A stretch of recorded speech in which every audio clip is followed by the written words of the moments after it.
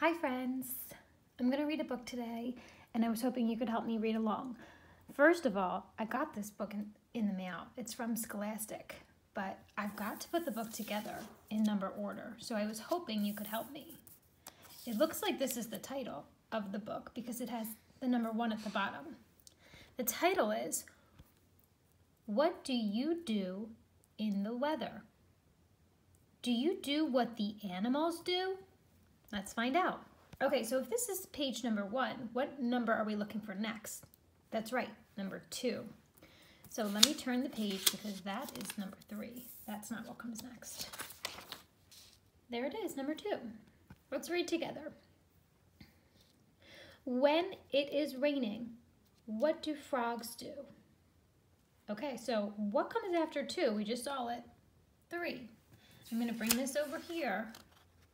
And I'm going to stick it right next to my number 2, because 3 comes after 2.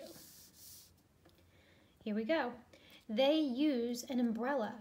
Do you do that too? We sure do. All right, let's turn the page and make sure what number is going to be next. After 3 comes 4. 4. When it is windy, what do horses do? Find out. 4 comes 5. They let their hair blow. Do you do that too? I think we do. After 5 comes what number? 6. There it is. When it is snowy, what do snow monkeys do?